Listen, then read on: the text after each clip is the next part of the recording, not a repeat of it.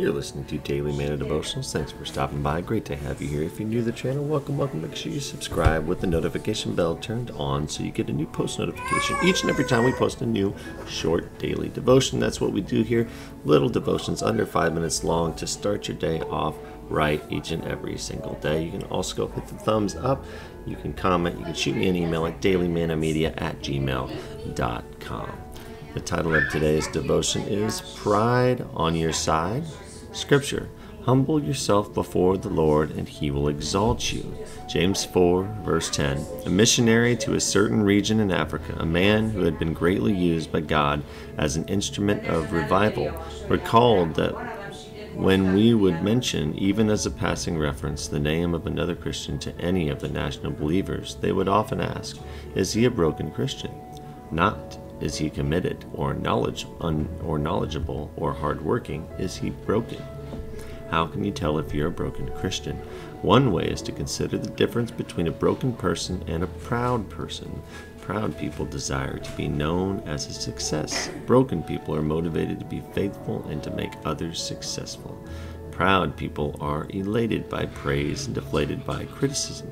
Broken people know that any praise of their accomplishments belongs to the Lord and that criticism can help them become more like Christ. Proud people keep others at arm's length. Broken people are willing to take the risk of getting close to others. Proud people are concerned about the consequences and problems caused by their sin. Broken people are more concerned about how their sin has grieved and dishonored a holy God. Proud people feel worthy of respect, but broken people feel a desperate need for God's mercy. If moments like these reveal the presence of pride in your heart, don't despair. God has been merciful to show you your need. The first step of brokenness and humility is to get honest about these things, to acknowledge the true condition of your heart. Don't try to cover up, justify, rationalize, compare yourself with others, or pretend you're better off than you really are. The riches and blessings of God's grace belong to those who recognize their spiritual poverty. If someone were to ask your friends or family members of you, is she or he a broken Christian? What would the response be? This devotion comes out of The Quiet Place, a devotion by DeMoss, Wolgemuth.